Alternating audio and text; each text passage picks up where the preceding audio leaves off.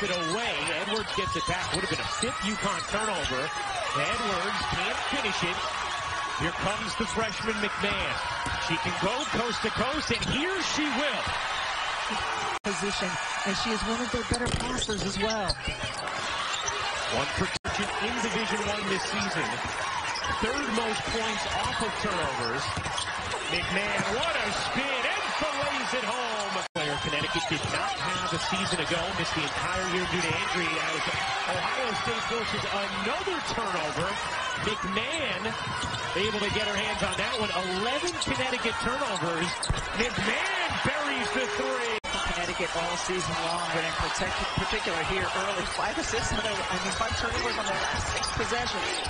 And we heard Monica talk about that magic number. Ohio State 18-0 this season with forcing 20-plus turnovers. Go right at her. Yeah, McMahon instead. Dishes out to Sheldon. Here's Walker, 6 to shoot. McMahon straight on 3 is good. Physicality and the toll it takes going against the press, but it also takes a mental toll to go against full court pressure.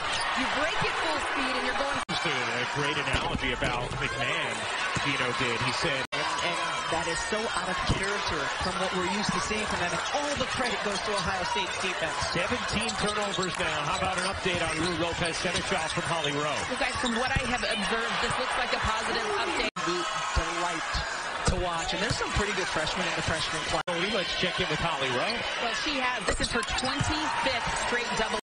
Just 9 minutes. Here's Spud. Misses the layup. Rebound. McMahon pushing pace. Cotie Mcmahon attacking Edwards wisely. With 7:19 to go. The 9-0 Connecticut run.